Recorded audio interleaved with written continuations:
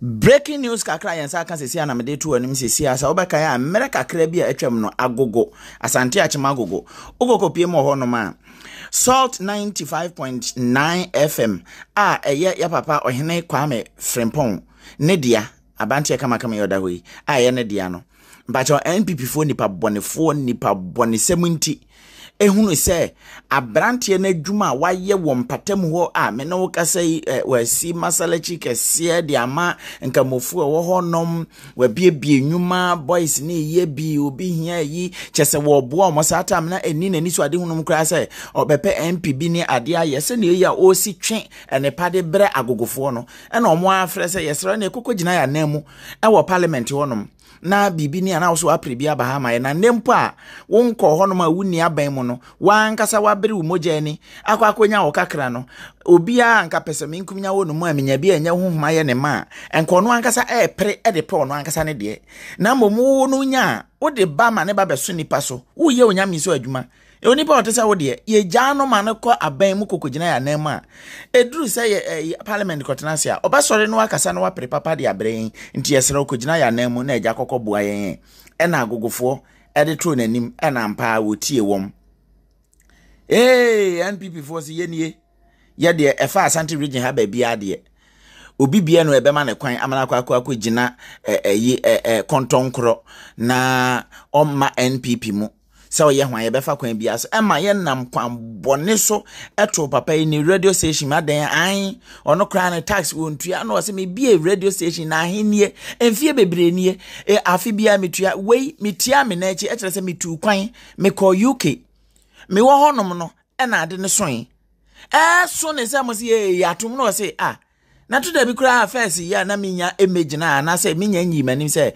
me pese me ba parliament no etimi pa ho ba bia me wo bia mo twan ma me ba beduru ya so na makwa akotua na dan na me wa kwantum apa ho enuru 5 days you 2 days apa ho 2 days me wa kwantum metanse ya to me radio station wo ma chi sa dan ya me de taxika na mo motiti duwe mu dodo sankra ne tua tax aban mufo enye di na modi esika free mfa nko ma se ne yesi atwe papa yi mu ne kwan afa so adokro no and then me wo ka say breaking news abeka yansa sisi ya ne say ye bie di atum breaking news ye di ababa betum ye ja radio station no a Salt 95.9 FM no ye ja di atum oh say hey aye Montumi anya hwe NPP for mun simuti ase wani gwase mate papa no ayemoden waye moden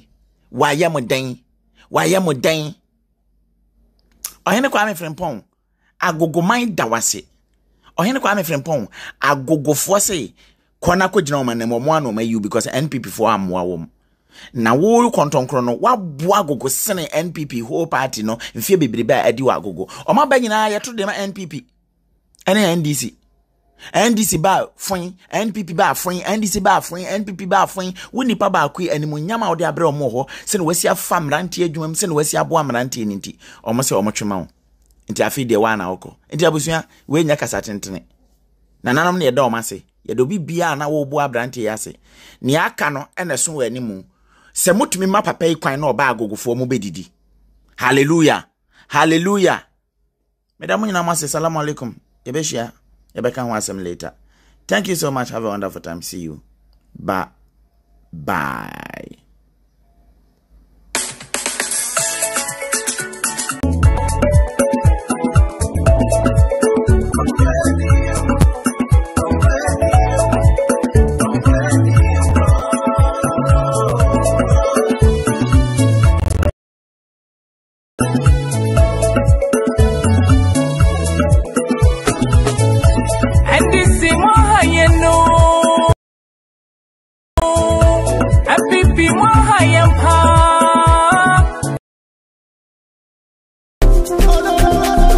Adia ba kwa ya pa ene se wusi wudan na wo pani o papa ebema wudan no anya ahoden na ayefe na wonya bi ya papa ena wo hia mi ka wakoma to yem se floor tiles wall tiles toilet seat sink ahodo ne ho akade bia wo pe bia ebema wudan no ayefe a woni ha okra Tony Italian Tiles Enterprise akofa tiles papa every Italy diaba na ne papa nti wo de siesie wo dan mu a eya afebol na eye krabehye enye Italy nko a o na mom anuoma ne bi free Ghana ha yi a enu ti se wo pe Ghana de se wo pe Italy de wo benya bi wo Tony Italian Tiles Enterprise Accra ye wo kwabenya ye ben Caterpillar Station honomwa Fryer was 0543 808365 Kumasi so ye wa hensa ye dwom wa wani kira tonso no Fryer was 0267 334669 You can so Fryer wo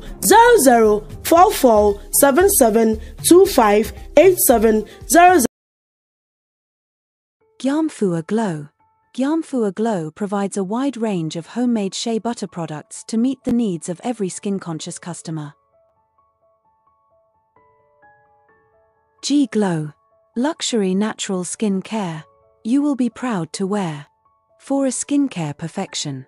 All our shea products are not whipped, so therefore, the nourishing, rejuvenating and restorative properties in our unique blend of shea butter are retained to produce a rich, luxurious, silky texture cream.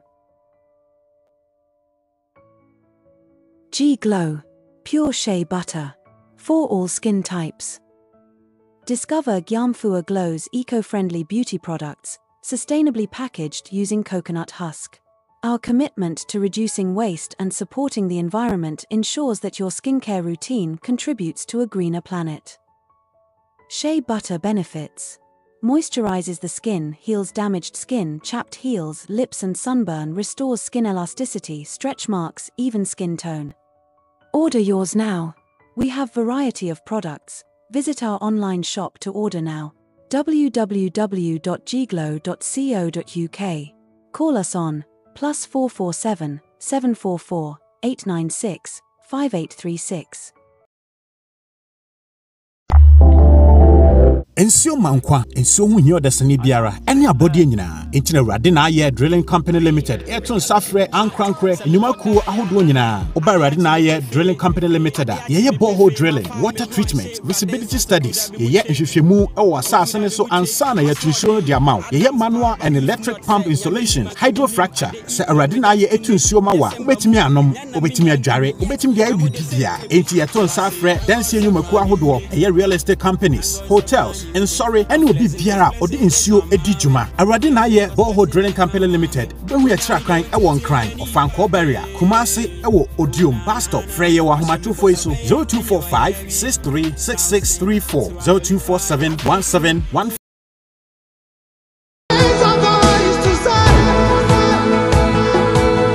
Welcome to One Touch International Company Limited, whereas we based in USA, London, Liberia, Sierra Leone. Are you looking for car to rent for your vacation needs, your travel and tour? We gives you affordable cars wherever you may go, from Germany to Ghana, USA to Ghana, London to Ghana. One Touch will pick you right at the airport and take you to your destination. For you, a very competent driver, drive you all the way till you return back to your destination.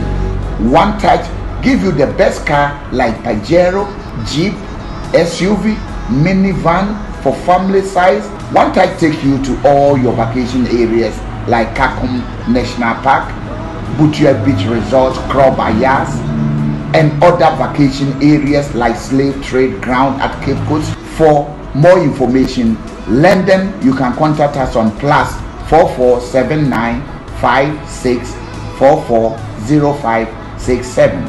In Ghana, 020-866-2633 or 0559393544. In USA, +1 704-724-0958.